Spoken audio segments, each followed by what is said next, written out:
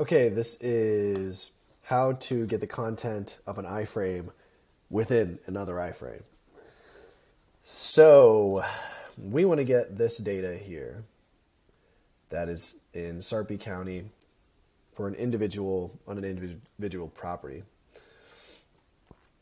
So for example, we want to get the sales. So we have this data here and it's within an iframe, but it's within another iframe. So stupid. Why would you do that?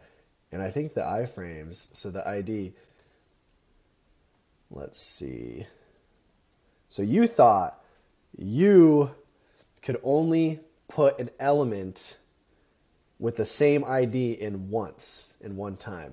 Wrong you are. You can put it in twice, and I suppose that's because they are embedded within each other.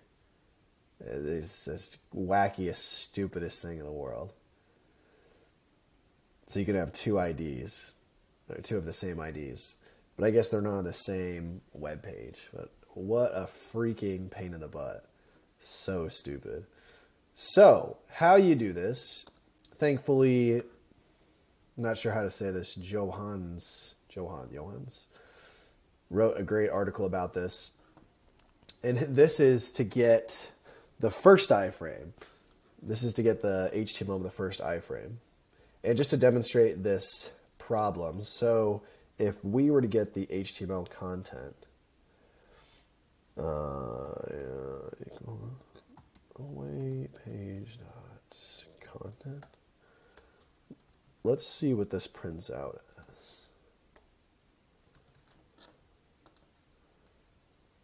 And I want to get rid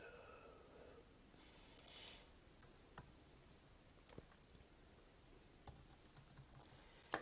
And if you don't know, the new is to make Puppeteer head full. Yeah, so that's kind of nice.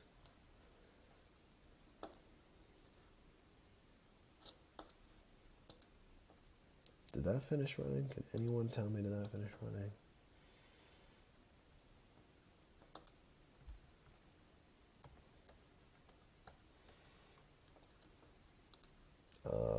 Just to make sure that this actually ran.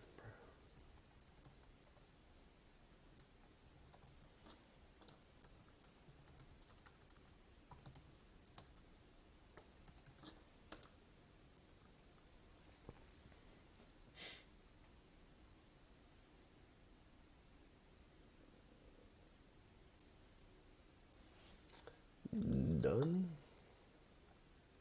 So let's see if we can find some iframes. Yeah. So nothing within the iframe.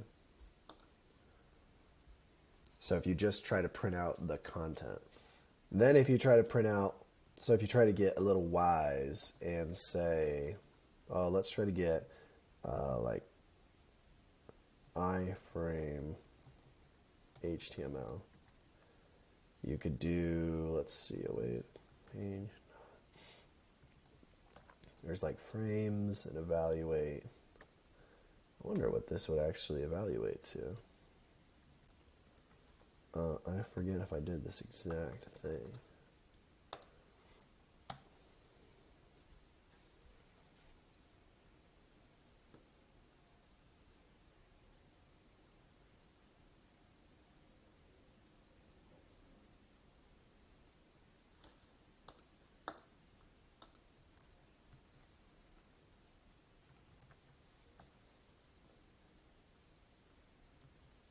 Oh, there's the other iframe. There's one of the iframes.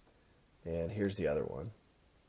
So even if you're wise and you're like, oh, I'll just get the iframe HTML, you still can't get the second iframe, the frame within the frames HTML. It's like Inception.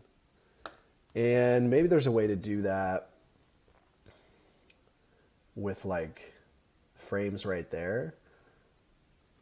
But yeah, I didn't figure it out that way. So what I did is used Johan or Johan's code here, render page to HTML, and all you have to do is pass in the page, which is pretty nice. And so he was just doing this, where he gets all of the iframes, if no iframe, continue, and getting the context from the original iframe. But I want to find the context of the frame within the frame. So what I did is I got the frame right here, and then found the frame that I wanted within that frame. Then I got the content frame. These variables are named very poorly, but in Rush. And so this first one returns, important that this returns an array. So I had to key into that, the 0th element, get the content frame, and then call execution context on that, on the frame within frame 2. So that's the context as opposed to the original frame. So that's the context that you want to pass in, and then, yeah, just let that do its thing, let the function do its thing. So let us go see what that looks like. So let's get HTML equals like convert. No, that's not. Dang it, what do we call this? Render page to HTML. So render page to HTML, and you just have to pass in the page, which is really nice. And then let's print that out.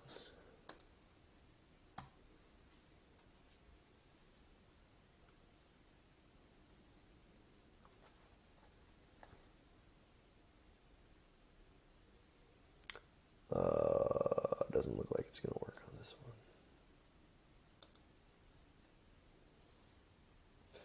And I did test it with stealth, and that seems to be working better.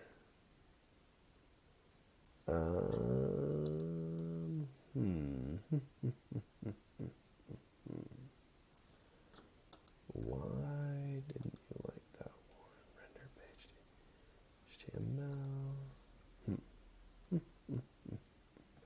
This is the one I have working.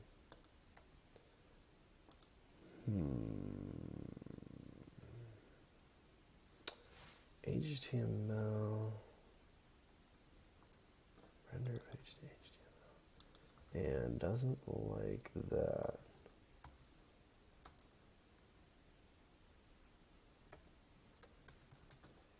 What does that evaluate to? Unless I declared HTML somewhere.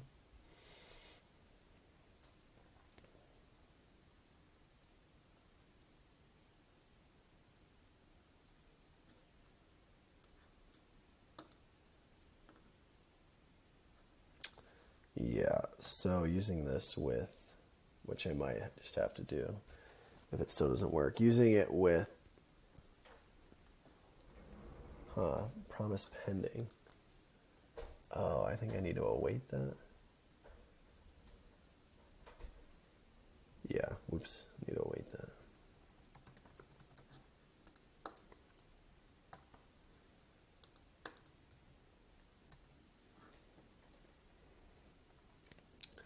Boom. So then look what it is.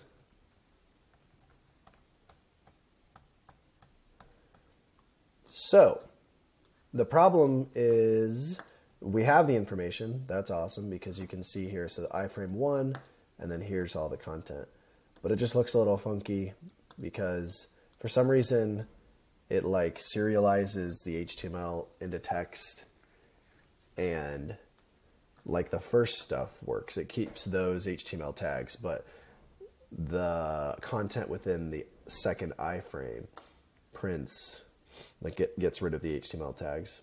So not sure why that happens, But all you have to do is replace whatever this stuff is with the right and left caret, because this is just, I'm not sure what that's called, but that's just the left and right caret. So what we need to do is then, okay, I think there's a couple other intermediate steps. So I get the HTML and then find the iframe and then just convert that. So I find this iframe with Cheerio,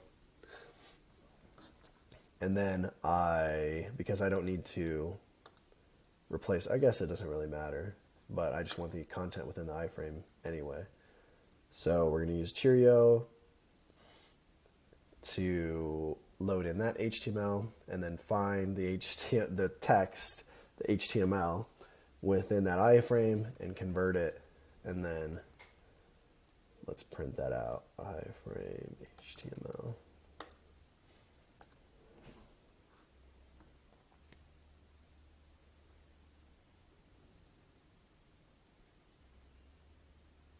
And maybe I'll just put all this code in the description, because I really don't want to put it on GitHub, create a repo and stuff. So it looks like that worked. So now, yeah, it has TDs, yeah, whatever. And then now we can get all of the data we want, and we can see what that looks like. I don't know what this is going to look like. If we do output, boom. So that's exactly what we want. It's right there. It has these spaces. You could, these are just spaces, so you could replace those with spaces if you want in the convert HTML function. But that is how you get an iframe within an iframe. Such a pain in the butt. And if you want something scraped like Sarpy County or anything else on a county website, then let me know. Contact me, m.adrian.horning@gmail.com. I got to get a better email, or the webscrapingguy.com. Right now I'm just focused on county websites, but could scrape other websites if depending on what your needs are. So good luck.